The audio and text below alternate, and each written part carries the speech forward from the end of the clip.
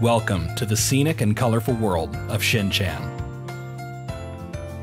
Join precocious young Shinosuke Nohara on his Shin Chan, Me and the Professor on Summer Vacation is based on the popular manga turned anime and has a huge Japanese following, as well as global, having seen many translations. If you're unfamiliar with Shin, I guess the closest Western equivalents would be a cross between Dennis the Menace and Stewie Griffin. But how does it translate into a game? Is it a vacation worth taking or a bad trip?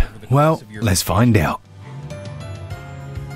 Strange. Some of the townsfolk look just like people Both the manga and the game follow 5-year-old Shinosuke, aka Shin, who's joined by both his parents, his sister, dog, and bumps into a few familiar faces when they go on vacation. On their way to their destination, they meet an unusual professor, who subsequently gifts them with a camera that has the ability to turn any pictures into drawings. The totally ordinary vacation turns unusual quite quickly, with the introduction of some dinosaurs, and it gets stranger from there. If you're familiar with the series, there's quite a bit of dancing, and the story plays out over several days, through which you'll meet a few new characters that Shin can be inappropriate with. But here's a point of note. If you're a fan of the Japanese versions of Shin Chan, then the game's going to appeal to you quite a lot, as you'll be aware many of the jokes relate to Japanese culture and they just won't be understood by a Western audience. If you're a fan of the US adaptation of Shin Chan, which saw a complete script rewrite and has many more crude jokes and quite a bit of swearing in it as well, this version of Shin Chan might feel a little alien to you, and I'm not referring to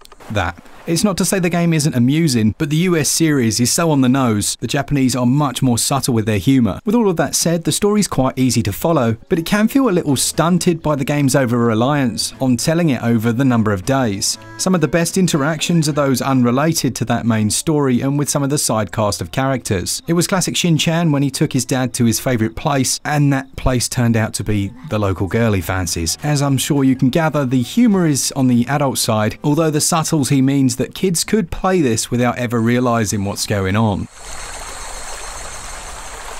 Gameplay then is an unusual mix. Once you've acquired the camera, you can take photos of different creatures that you capture using your net. The net's accessible with the bumper button, and then you use another one to swing it. If a bug or insect is flashing green, then it means you haven't captured them before. Once you scoop them up in your net, you'll take a photograph which will be added to your scrapbook. Other events will automatically be photographed and added to your book as well, and each day of vacation has a number of photographs which will be entirely optional. Now, the town itself is split into a series of unusual activities. They're essentially small mini-games. Things like fishing, where perplexingly there's an option to switch between a rod and a pole, and you cast out your line and, well, one button fish. Then there are the different notice boards on some of the shops. These are fetch quest style errands, sending you out to hunt around for different flora and fauna, which the shopkeeper will then purchase off you in exchange for a little pocket money. Why might you need money? Well, each day you're given a set amount of stamina. This is shown up here, and when it reaches 0, Shin's going to pass out and wake up in his mother's worried arms. But this can be mitigated by simply eating or drinking something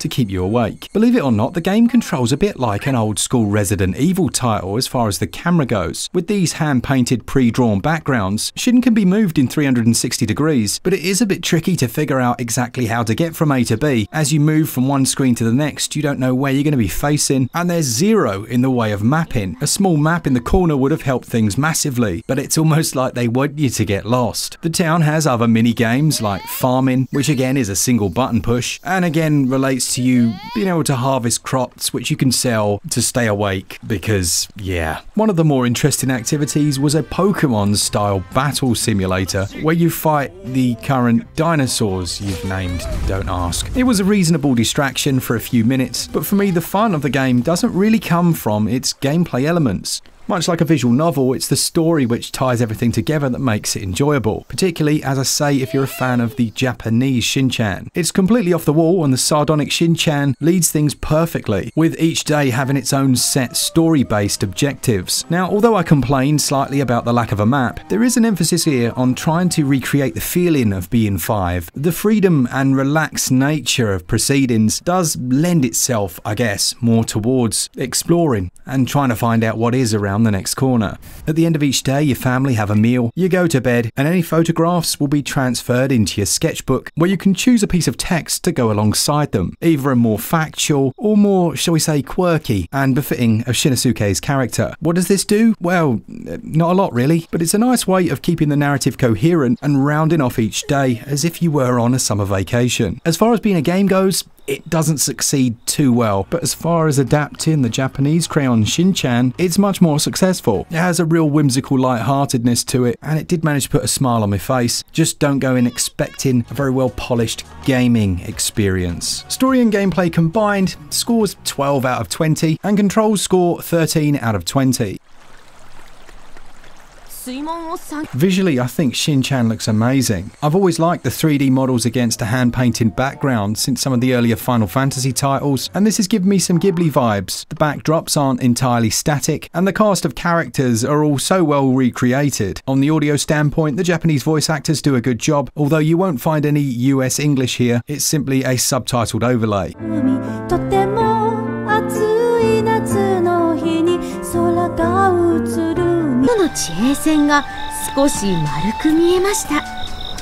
There's a great soundtrack here with some really catchy little tunes, including a particularly excellent daily dance featuring any new characters that have been met along the way. Performance-wise, things are okay, font size is absolutely fine, and load times are not a problem in either docked or handheld. I understand that not everyone will enjoy the static backdrop style, but I think it works well. Visuals score 16 out of 20, and I thought they did an excellent job with the audio. That scores 18 out of 20. At £33.99 or your regional equivalent, it's not a particularly cheap game, but it could be a lot worse. You're looking at 1.4 gigabytes in terms of download length, and at a normal speed of play, I'd say about 10 to 12 hours of gameplay. The value is very much tied to your experience of Shin Chan. I know it didn't score particularly high in gameplay, but there's a story here that's absolutely worth it for fans. For everyone else though, I'd say you'd be waiting for a sale. I give value 13 out of 20. Get up to in this charming slice of life adventure. As I'm sure you've gathered, Shin Chan, Me and the Professor on Summer Vacation, the endless 7-day journey, will not appeal to everyone. As far as gameplay elements, they could have done far more with the characters they've got here, but it's still a whimsical and slightly charming adventure that manages to capture the original Japanese. If that sounds like something you'd enjoy, then crack on. Make a big vacation to-do list. Are you a Shin Chan fan, and is this one that you're going to be picking up? Thanks to the publisher for the review copy, and to all of you that enjoy the content. If you want to join our Discord, if you want to find some other players with like minds, then there's a link to that down in the description. And as always, for all things Switch, all the time, keep it Switch up. Cheers guys, see ya!